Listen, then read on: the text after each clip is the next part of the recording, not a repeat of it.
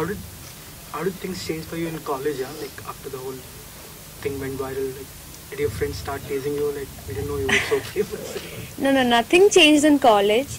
My friends were very happy for me, and everyone in college, like I studied in an all-girls college, so everyone, when I go up for a stage performance in college, or if I go up for singing, anything, there's this cheering and there's this support that I get from them. I think that's one of the biggest strengths, so they give me a lot of support, and my teachers are also quite supportive, though they would want me to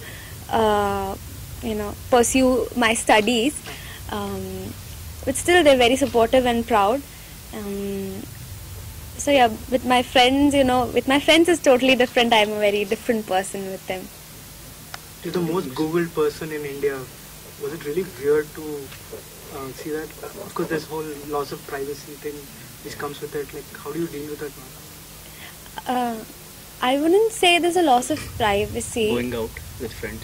I definitely do that, because initially there was this curfew at home that you cannot go out like before, but then I didn't want to give up on those things, because I really enjoy going out with my friends and doing all those normal things, being able to walk on the roads, being able to travel by bus.